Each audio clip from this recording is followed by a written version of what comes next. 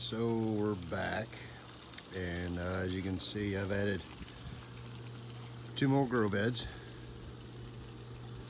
Don't have quite enough of the nitrogen right now to the clay pebbles to finish it, but still working on getting the water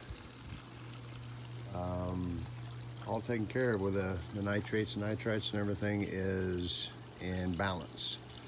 And I know adding the 2 new ones is going to throw it off a little bit, so I'm not doing a lot of planting yet. I got a couple plants, they seem to be doing great. And I've got a few fish in there, some goldfish, and they seem to be doing good. You may notice the broken cinder block on top of this this cover.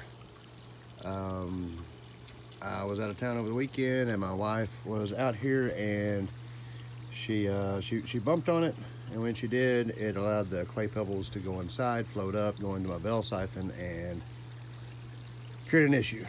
So anyways, that is the update, and nothing really fancy or crazy going on yet. I hope that once I get the you know, the pH and the beneficial bacteria and everything going well, that we'll see a lot more green plants growing and doing great. Thanks.